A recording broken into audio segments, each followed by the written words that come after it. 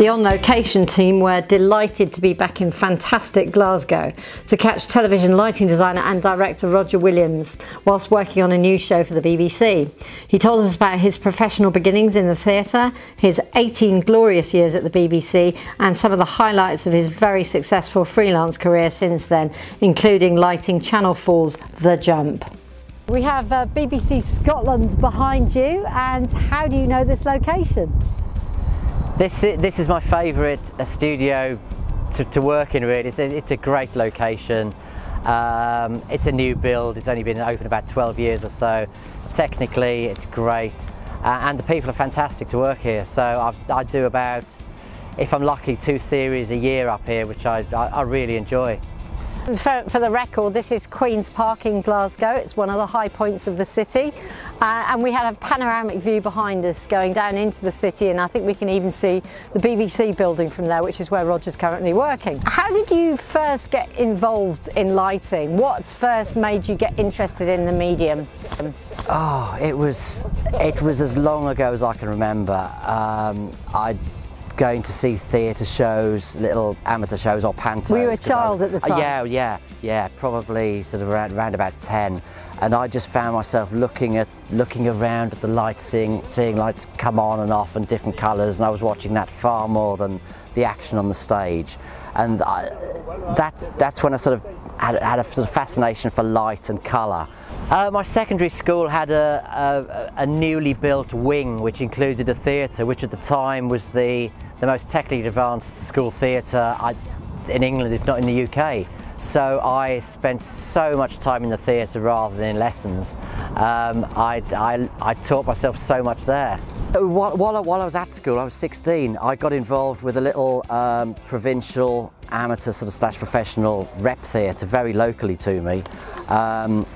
And I sort of fitted in there really well, and it was weekly rep turnarounds. It was a different show each week, and I got involved with all lighting aspects there, from rigging, eventually console operation on the old manual desks, which were sort of so much fun, and eventually I covered the Chief Elects on his holiday relief, so I actually was able to design for some of the shows that came in, and I worked there on a casual basis for a good maybe 2.5 years from sort of the age of 16. The first show that I did there when I was 16 was the 60s musical Hair, of course, with the nudity and everything involved. So hugely controversial at the time, I believe. Hugely controversial, and it was such a great show. But I remember the general manager there, who was directing the show, said, "I really do need to phone your mother just to let her make sure she's aware of what we're putting you through." And Mum and Dad had seen it back in the 60s, but of course it was fine, but it was just really strange at sort of 16 going, my first paid job was actually doing something like that. And then you went to college, didn't you?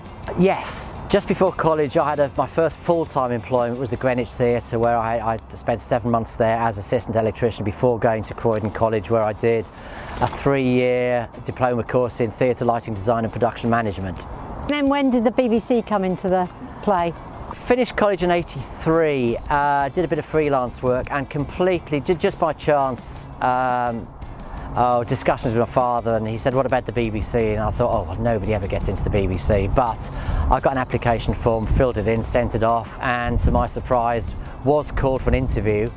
And the interview went very well and ended up with me being taken on as a studio lighting electrician. So Valentine's Day 1984, I started my 18 years I spent as a staff job at BBC. Yeah, 18 incredibly happy years. As I started off as a studio lighting electrician, I worked my way up, and in 2002 I left the BBC as a staff LD to further my career as a freelance LD. Obviously since then you've worked all over the world and done many amazing and exciting shows. Are there any standout moments from that you immediately recall? The Jump for Channel 4, the ski jump show, was just, it was just on another level for scale and just something so different in the most fantastic location.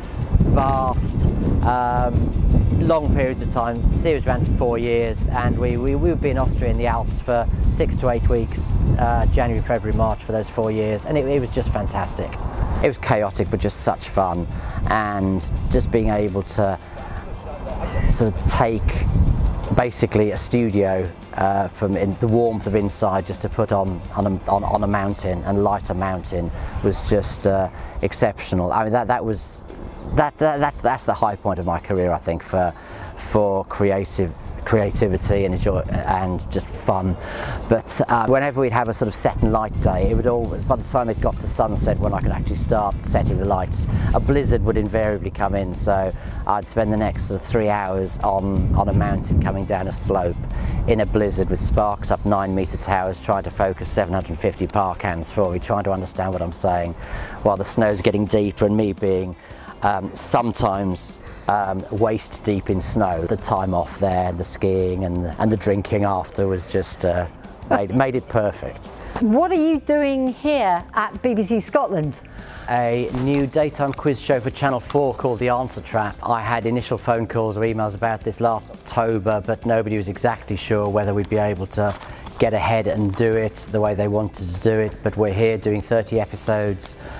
We've done 4, we've got 26 to go over the next 10 days, and it's going well. And it's an interesting, it's for Channel 4 daytime, so it's probably the 3 o'clock slot for their hour slot for a quiz show. And it's quite an intellectual quiz show. We enjoyed playing along with it in the gallery, and I hope to leave here with more knowledge than I came up. And it's also great because it's a real set. There's a video screen for gameplay, but it's a full studio of a real set, which allows me to just put my little delicate touches on and make it really nice. What have you been doing since the pandemic started? So say in about the last year, you know, how has that affected you? A year ago now, literally a week before lockdown kicked in, we were 2 days into a 10-day stand on a show at Elstree, and we'd literally done 2 hours of rehearsals on the first day, and that was abandoned. And for the next few days that week, I lost 5 series. So all the work I had between March and July just disappeared. So nothing in that period at all. But fortunately, TV picked back up through the summer, and I had a really busy 7 months from the summer through to January this year. Fantastic. Apart from obviously the work that you've had more recently, has the pandemic allowed you time to do any of those things that you've been wanting to do for a while? The weather helped hugely, so my garden is now particularly beautiful after the summer last year. I spent a lot of time in the garden doing bits and pieces and tidying it up, and also in the house I was able to do some decorating and just do general things that I keep putting off from day to day, thinking, oh, I'll do it tomorrow, and I realised that it's pointless putting it off to do it tomorrow. I may as well do it today. Looking back over your whole career, are there any other sort of highlights? Highlights for me, yeah. My first sort of early lighting operator jobs were Live and Kicking for BBC in the good old days of children's television. I think I gave up 7 years of 6 months a year of Saturday mornings for that, which was great. Then Strictly Come Dancing came along, and I programmed the first 10 series of that. That was really revolutionary as an entertainment and voting show. You know, so many others came along after that, but that was the start of it. I don't think there's been anything that I've done that I've sort of hated. There are the things I don't enjoy as much as others, but I get on with everything and smile. Is there a show, an event or an artist that you dream about lighting? I mean, Queen have always been my favourite band musically and artistically. I just loved it, and I would have loved to have done anything with them, whether it was a moment on you know, them doing a number on a TV show, or I would have loved to have done one of their tours. So creative, just amazing. I was fortunate to see them as a punter 5 times in the good old days with Freddie. Oh wow, quite a fan then. Yeah, absolutely. I would have loved to have actually been able to work with them. But from a TV side, I think so many of us would love to do a big music show like the Brits or the EMAs, something like that, and then completely at the other end of the spectrum for me, I'd love to do a block on a soap opera, whether it be EastEnders, Coronation, Emmerdale, Hollyoaks, just something slightly different to what I normally do, just to say I've done it. What do you most love about your work? Love the creativity, being able to interpret what I've got up here into light, being able to put it into actions with the work, and just working with really talented, lovely people, and so many people that I work with aren't just work colleagues. I'd call them real friends. So I'm able to go to work, do a really good job, have great fun, and it's all with friends.